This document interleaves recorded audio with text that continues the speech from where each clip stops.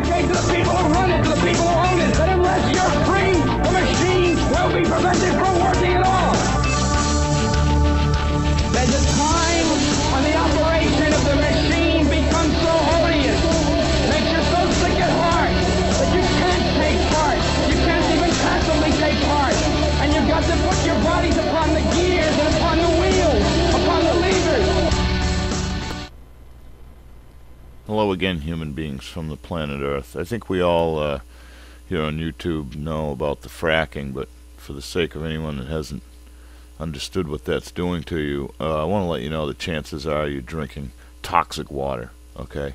Lawsuits, I'm reading now from Ascending Starseed WordPress blog, which I will link you to.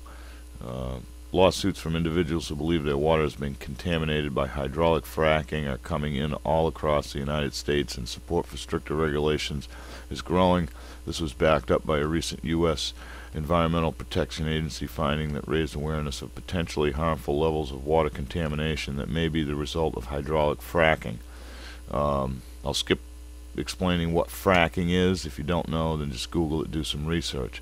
Moving on, this is new enough stuff that the sheep probably haven't heard about it. In December of 2011, the EPA linked aquifer contamination in a small Wyoming town to natural gas drilling activities, including hydraulic fracturing. These findings by the EPA were a major step in the terms of bringing awareness to the serious situations. Residents of Dimmock, Pennsylvania, in an area experienced an upsurge in natural gas drilling, have been living with contaminated water for years as a result of hydraulic fracturing in the area. Water tests at Dimmock residents analyzed by the EPA have found toxic levels of barium, arsenic, manganese, glycol compounds, among other contaminants. Water wells have been found to be sufficient amount of methane for ignition by turning on the tap.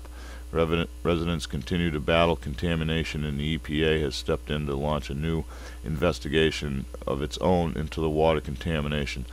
Day late, dollar short, people. This is happening everywhere, and by now, even if you don't live close to a fracking site, it has gotten into the water supply and moved to your area. Now, I'm going to link you to this post. You can read the entire thing, get some more education on how this happens. And more importantly, I'm going to link you to ewg.org, where you can go and find the state report of the water in your area.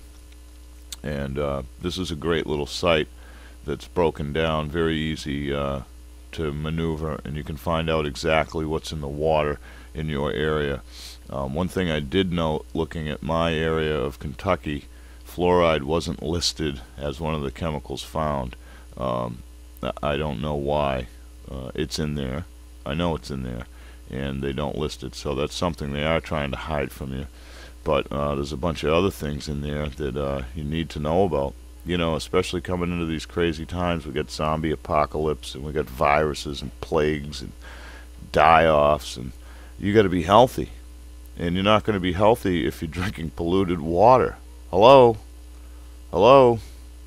Alright, anyway, links to the post will be below in the EWG site, so you can find out exactly what you and your kids are drinking, and why maybe they were trying to eat the hamster. Okay, much love, be safe, do some research, get off your ass. I know it's Sunday, but, you know, I don't know if there is a day of rest anymore, people. I don't know if there is a day of rest. There's no rest for the wicked. They told you that, right? That means the wicked's going today. That means the good's got to get going as well. Much love, stay safe.